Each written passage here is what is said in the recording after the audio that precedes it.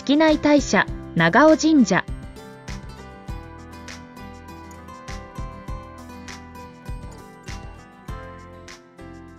一の鳥居、明神系鳥居です。ここより長尾神社様の参道が始まります。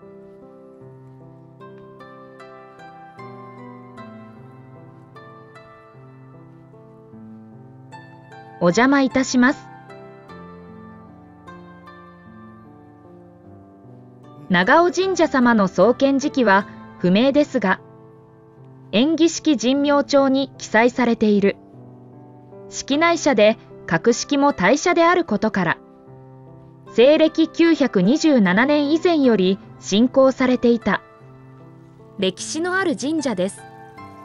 今歩いている参道ですが、長尾神社の参道は300メートルで道幅も7メートルあります。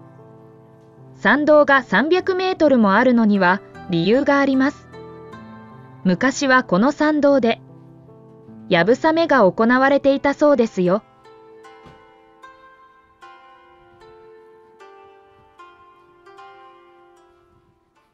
長尾神社昔話。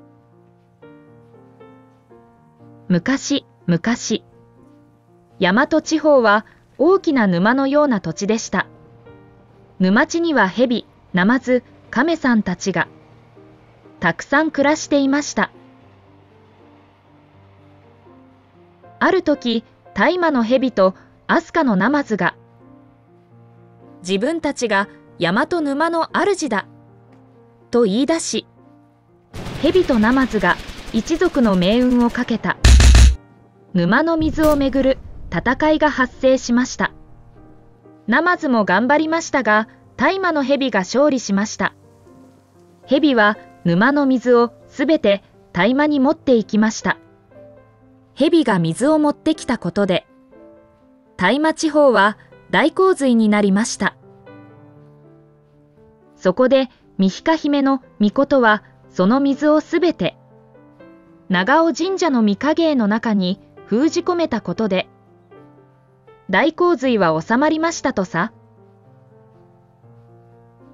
長尾神社の境内には今も御影絵跡が残っており、井戸の蓋を開けてしまうと、みひかひめのみことが封じ込めた水が噴き出し、大和地方が洪水になると言われているそうです。話の冒頭に出てきた沼に住んでいた亀さんですが、蛇とナマズの戦いに巻き込まれ、沼の水がなくなったことで、亀さんたちは全員異世界へ旅立たれました。戦いに巻き込まれた亀さんたちの悔しい思いを和らげようと建てられたのが、奈良県高市郡飛鳥村川原にある亀石と言われます。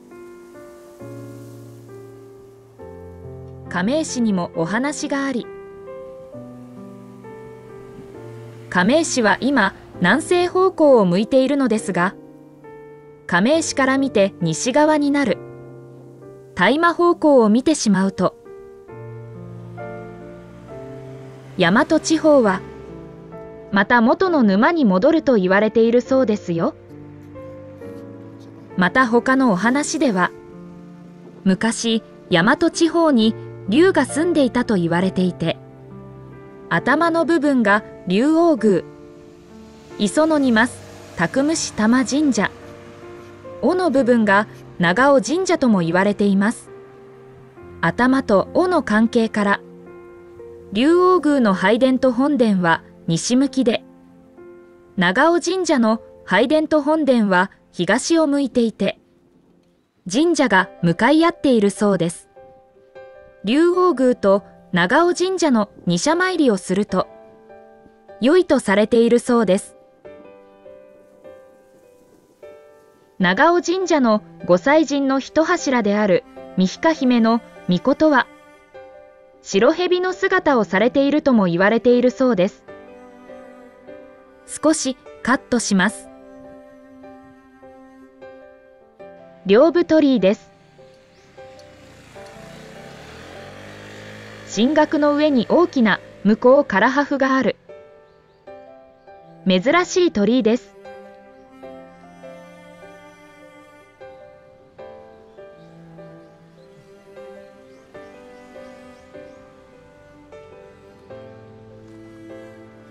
なでカエル。背中に小さな子カエルを乗せてます。頭を撫でると安産祈願になるそうですよ。長尾神社社号標になります。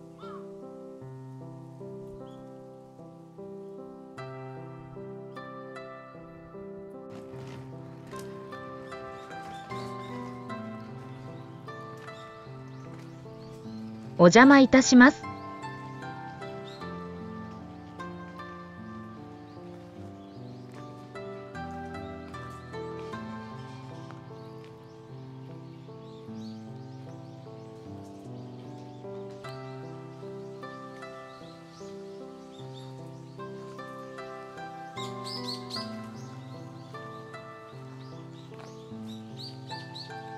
長寿社です。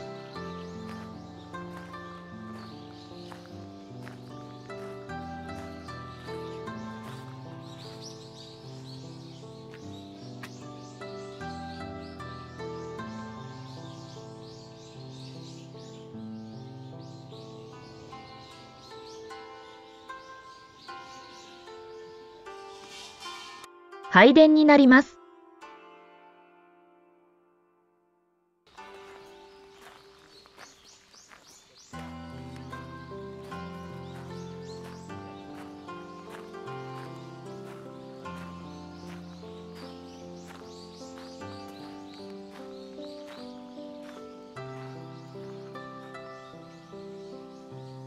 狛犬様です。迫力のある狛犬様です。御祭神、天照大神神、とようけのおおかみ、みひかひめのみこと、白雲わけのみこと、住吉のおおかみ、熱田のおおかみ、諏訪大神になります。ご神徳として交通安全、災難よけ必勝祈願になります。参拝します。皆様もよろしければ一緒にどうぞ。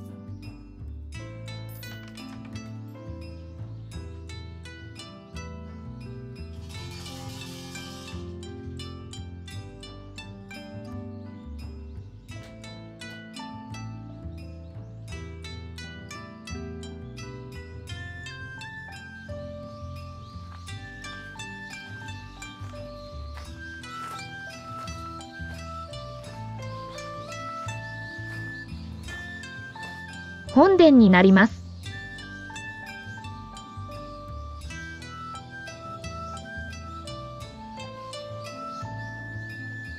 本殿右側に境内社があり、厳島神社、春日神社になります。参拝します。皆様もよろしければ一緒にどうぞ。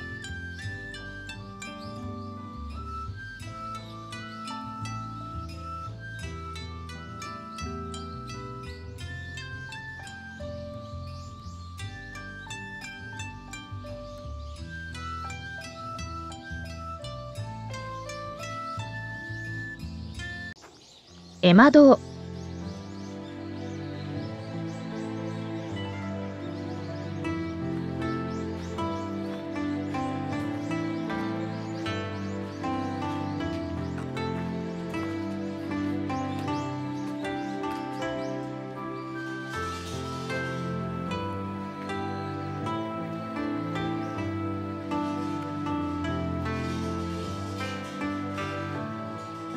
絵馬堂には西暦1779年の絵馬もあるそうです。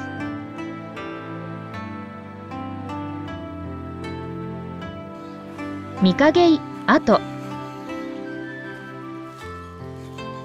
みひかひめのみことが白蛇の姿で封じられた場所と言われています。昔話では大量の水が入っているところになります。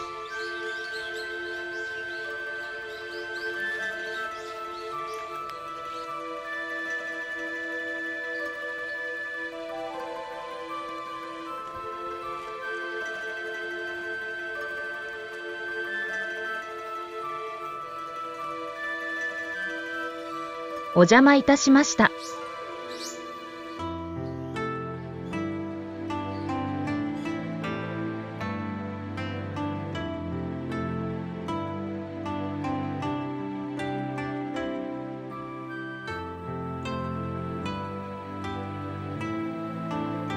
お邪魔いたしました。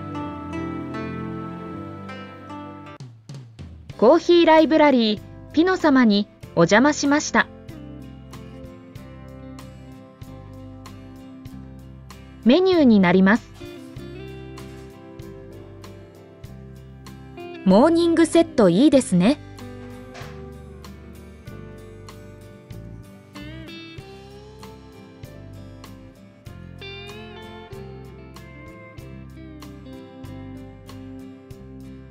トイレになります。